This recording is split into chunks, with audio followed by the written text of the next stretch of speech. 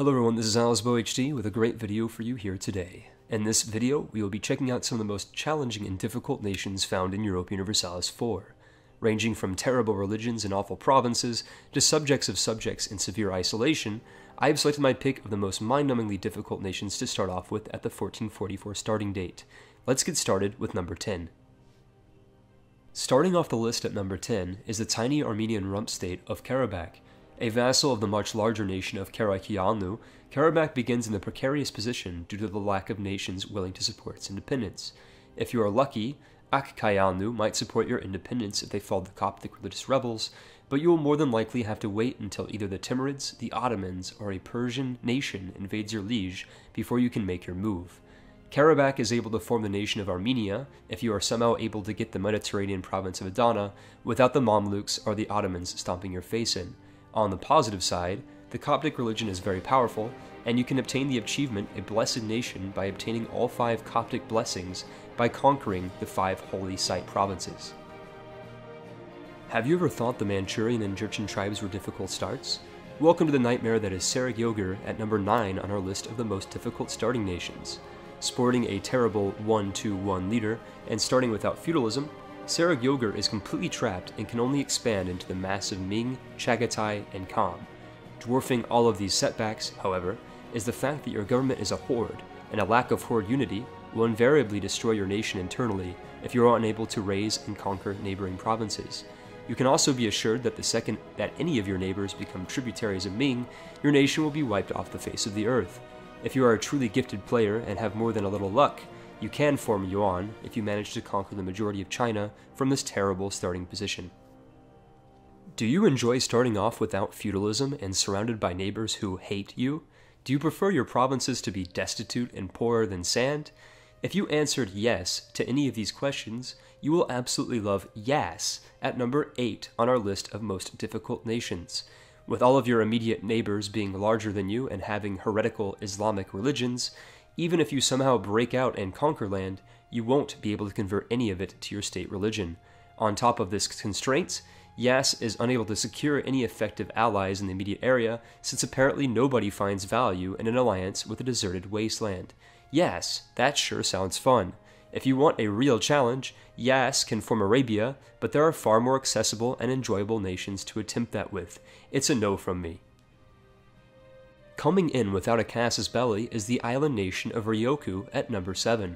With no neighbors to fabricate claims on, and no land within hundreds of kilometers of your tiny patch of land, a Ryukyu player will undoubtedly be bored before discovering the magic of the best casus belli in the game.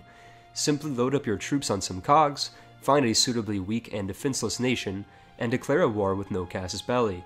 In all honesty, though, Ryukyu is not the most difficult nation to play with, as you start out under the tributary protection of Ming China.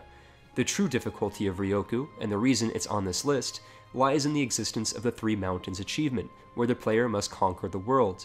Did I mention that Ryukyu has the worst religion in the game? There is literally no reason to willingly play as an animist country, and I suggest you convert yourself if you intend on playing Ryukyu. Next up on the list at number 6 is the deserted and destitute Maghreban Emirate of Mazab.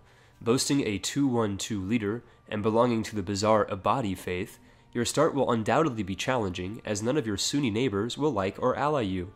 On top of having the wrong religion in the neighborhood, Mazab's lands are atrociously poor, and your expansion opportunities are limited in the beginning to Toghurt and the other equally pitiful Saharan Emirates. But even if you're somehow able to conquer the other 2 destitute Saharan minor nations, you won't be able to outmatch the coastal regional powers of Tunis and Tlemcen until you secure better alliances. At this point, you might be better off with converting to Sunni and attempting alliances with Morocco, the Mamluks, or even the Ottomans. If you do stay Abadi, however, you can attempt the achievement the 3rd way, where you must conquer all heretical Islamic provinces and convert the entire Islamic world to the Abadi faith. But let's be honest, if you want to go for this achievement, you'd be better off playing Oman or Pats. If you thought being stuck in the Saharan desert was easy, how would you feel about being sandwiched in Eastern Europe between 2 of the greatest powers in 1444? Limping into the number 5 spot of most difficult starting nations is the tiny Orthodox nation of Odoyev. Trapped between Muscovy, Lithuania, and Ryazan, Any player who decides on an Odoyev campaign will have to think quickly and creatively in order to survive the first few months of 1445.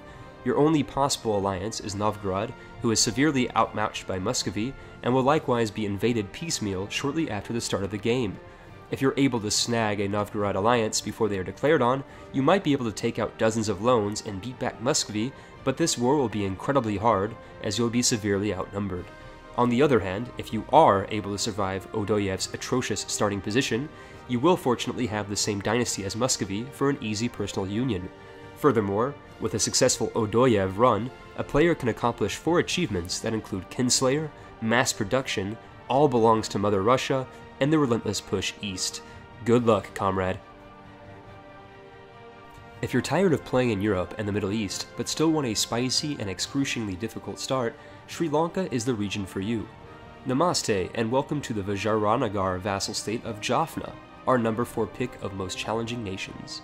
Jaffna has the misfortune of being a one-province Hindu minor subject state of one of the largest and most powerful nations in the subcontinent at the 1444 starting date. If you thought that you could find reliable allies to support your independence, you'd be wrong. Only Balmanis will potentially support your independence, but this actually doesn't change anything. Why? Because your navy is tiny, and even with Balmani's support, you will not be able to blockade Vajranagar, nor prevent them from crossing the strait and stomping your capital into the ground. Your best bet would be to wait and to hope that Vajranagar's fleet gets destroyed in war before even attempting to declare independence. Good luck, and may Shiva be with you. Next up on the list at number 3, we have Perm, by far one of the most frustrating nations to start as in EU4. If you like resetting your game and campaign hundreds of times in order to get anyone to support your independence, Perm is the nation for you. You start off north of the Ural Mountains, thousands of kilometers away from civilization, and any nations where supporting you are too far away and receive a negative 1,000 opinion modifier, preventing them from saving you from Muscovy. Only one nation, Novgorod, will sometimes support you, but will die to Muscovy in the first few years, or first few months as seen in this footage. Lithuania might also support you, but they almost always get personal unioned under Poland before you can wage your war for independence. On the bright side, however, if you survive, Perm has an excellent 645 ruler and 655 heir. You can also attempt the Great Perm achievement, where you must own the Russian, Siberian, Scandinavian, Canadian, Hudson Bay, and Cascadian regions. Nearing the top of our list at number 2 is the tiny one-province minor of Manipur. If you like having the worst religion in the game, animists, and if you also like having no allies, Manipur is the nation for you. With nobody willing to be your friend, and your neighbors all becoming tributary states in the first few days of the game, Manipur is a great pick for those of you who crave quite possibly the hardest start that isn't a subject state. Manipur starts as an animist nation that is tribal, will not receive feudalism until the 1650s without expansion, and is sandwiched between hostile and much more powerful neighbors and tributary states. If you're a true power player, you can try for the Animal Kingdom achievement, where you must unite the Bengal region and convert it to animism. Your best option, however, would be not to select this terrible nation in the first place. Coming in at the top of our list of most difficult nations to play in Europa Universalis IV is the 2-province minor of Sukhothai. The reason why this innocuous and relatively unknown nation is so mind-bogglingly difficult is because it is a vassal of Ayutthaya, which itself is a tributary of Ming China. If the player was to declare independence, therefore, they would be forced to defend their capital not only from the Thai armies of Ayutthaya, but also from Ming China, who have the largest army at the start of the game. If your idea of fun is winning a war where you are outnumbered more than 100 to 1 and fighting against the most powerful nation in the game as a 2-province minor, Sukhothai is the nation for you. Fortunately though, Sukhothai is reliably able to get Khmer and Dai Viet to support their independence. If you want to succeed in your independence, it is imperative that you wait until Ming inevitably declares war on Herat or any of the other northern hordes bordering China. At this point, you will have at least several months, and at most a few years, to get as much war score as possible with your allies before China comes southwards and flattens you into the ground. Sukhothai's flag is quite interesting, and their map color is one of the coolest shades of toothpaste light bluish purple in the game, if you are able to survive. Good luck if you roll with Sukhothai, you are going to need it. Before ending the video, I would like to point out some honorable mentions of nations that I consider to be hard, but weren't able to make the cut.